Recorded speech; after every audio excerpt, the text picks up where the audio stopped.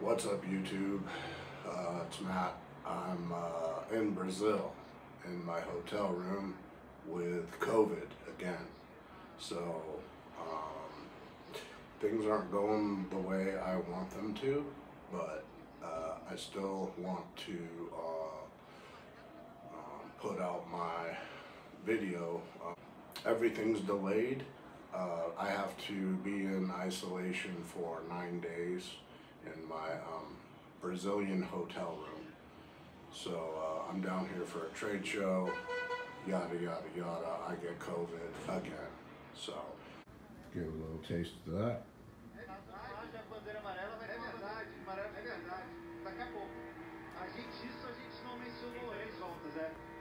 Pretty sick. And then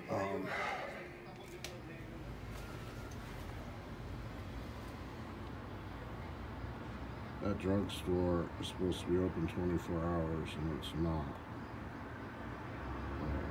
Hope I don't need anything. And then there's the view from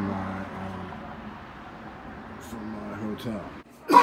As you can see, I am not in Mission Viejo. If you're offended by strong language, please don't fucking watch it. All right.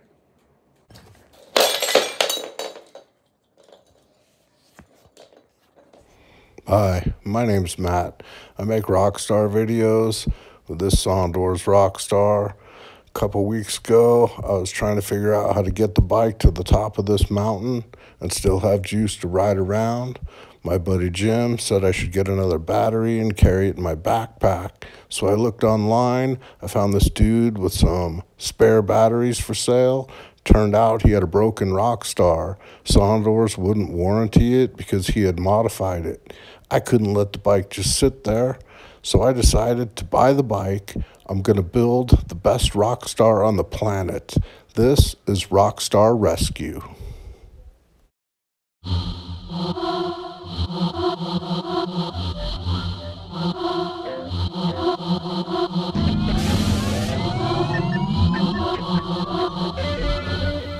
So I'm not big on working on these bikes. I'd much rather ride them.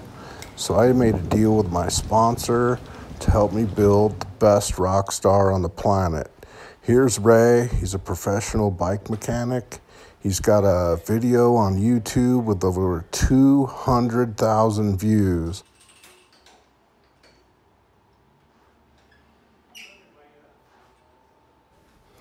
So yeah, here's Ray putting it in his bike stand.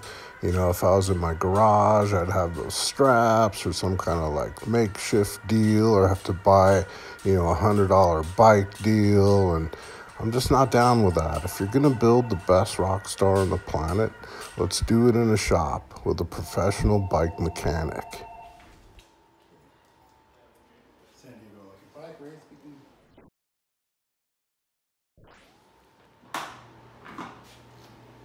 Yeah, so everybody knows a weak spot on this bike is the rear hub. So Ray wasted no time. We knew the powls were shot. We knew the bearings were shot. And Ray's a pro bike mechanic. He doesn't mess around. He yanks on it and it finally comes free. And then he gave it to me. The freewheel was like finger tight. And so here's me like unscrewing it and, you know, trying to stay out of Ray's way so I don't get kicked out of the shop or nothing. So anyways, I pull off the freewheel, or I'll call it the cassette, and you could see this 3-powell system and this weak-ass spring. It's broken and it's shot. So we weren't going to mess with it. We just wanted to see where it failed. Thought this would be, you know, good content for any other Rockstar owner out there. So, you know, it is what it is. It's a weak point, and, you know, we're building the best. So we went and got the best hub you can get. It's a Hope hub. It's 157 Super Boost.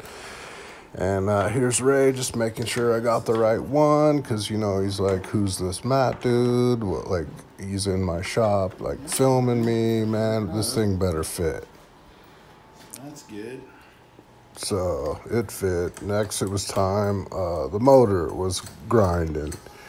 And so, again, we're not here to mess around, you know. We're going to take this motor apart and not just re-grease it. We're going to find out what's wrong, see how it failed, and see how we can fix it. But if you're going to build the best Rockstar on the planet, you need to buy the best M620 Buffang mid-drive motor on the market. Ain't that right, Corey?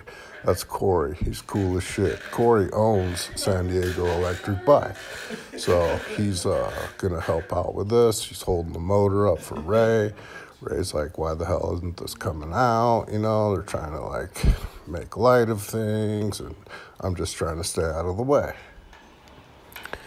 All right, so they're, you know, making a little headway there, and, you know, Ray is struggling with these 3 bolts. Like, I think they put too much paint on them, but how the hell did they get them in with too much paint on them?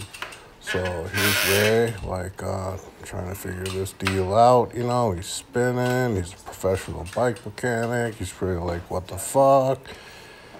Corey's just like, yeah, I'm just gonna maybe see if I can hold up this motor to see if I take any weight off it. And Ray's like, fuck it, let's hit it with a hammer. And I'm like catching these things like nobody's business. So finally the motor comes out and he's jerking on those wires like he's milking a cow. But Corey holds on to the motor. Ray undoes the wires, and they finally get the motor free so that Corey can stick it up his shirt and act like he's having a baby. He's acting like that because the motor is like so heavy. He's like, can't believe how heavy it is. So anyways, we're going to take that motor apart and see what's wrong with it on episode 2. So I got a bunch of good killer parts for this bike. Like I say, we're building the best. So we got a new motor coming. Here's Ray. He was super happy to use this tool that he rarely ever uses. This tool removes the race from your fork. So I see a lot of people having issues with that online. And then, so you need a special tool. And then to put that back in, you need to use a special tool. And this is some heavy duty shit, man. Like, this isn't some wimpy ass hammer. And that's not like some wimpy ass pipe. This is some heavy duty shit. And Ray is smacking the shit out of it.